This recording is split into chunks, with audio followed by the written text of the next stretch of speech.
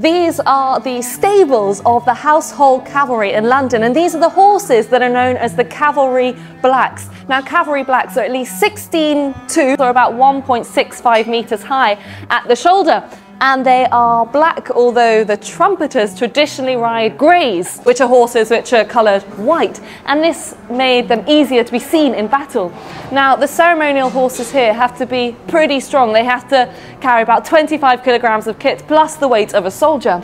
The drum horses are the largest and strongest because they have to also carry the great weight of solid silver ceremonial kettle drums.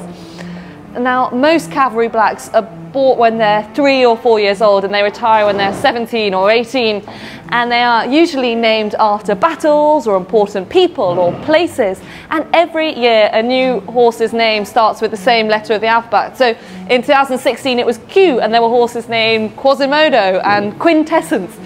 Now, each of the horses trains for about 6 months before their first ceremonial event, so they do work pretty hard. But you'll be pleased to know they have a holiday every year. The regiment spends 4 weeks in Norfolk, where the horses go to the seaside and gallop through the waters, and perhaps even have an ice cream if they're really well behaved.